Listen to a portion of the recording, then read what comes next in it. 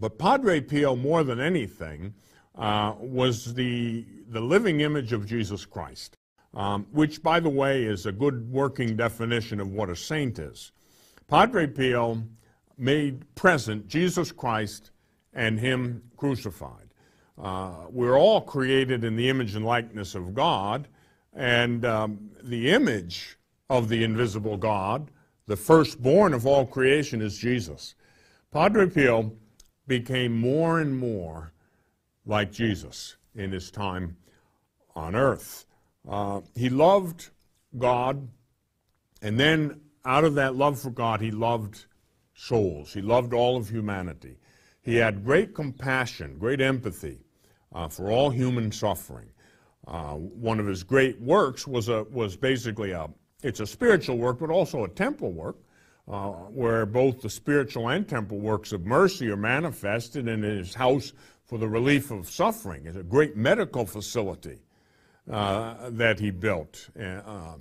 He cared about those who were sick and suffering, and he met so many thousands of them and prayed for them and suffered for them. And also those who suffered morally and spiritually. He had great compassion for them as well. In his whole life was an offering, an oblation to God, a sacrifice to God for the salvation of souls. We see this manifest in his living out of the priesthood. Number one, his great love for the Mass. That was the center of his existence. Indeed, the Holy Eucharist is the source, the center, and the summit of the Church's life. And it should be of every single member of the Church. It certainly was for Padre Pio. It was the source, the center, and the summit of his very existence. He lived to celebrate the Holy Mass each day, and he did it with such great, great reverence. In addition to that, the confessional. He certainly was a saint of the confessional. He spent long, long hours in the confessional, absolving people from sin, setting captives free.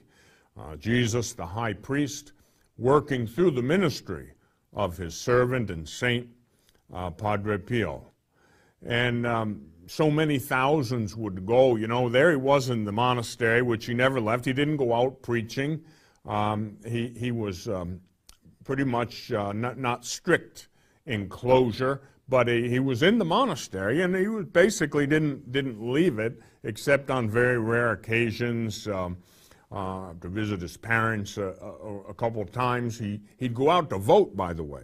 Padre Pio would leave the monastery to go out to vote. He took very seriously his civic obligation. And in an election year, I'll just throw that in as a side note, take that very seriously. Padre Pio would certainly think well of that. So he was a priest of the Holy Mass, the confessional, and of prayer. He had a tremendous devotion to the Rosary.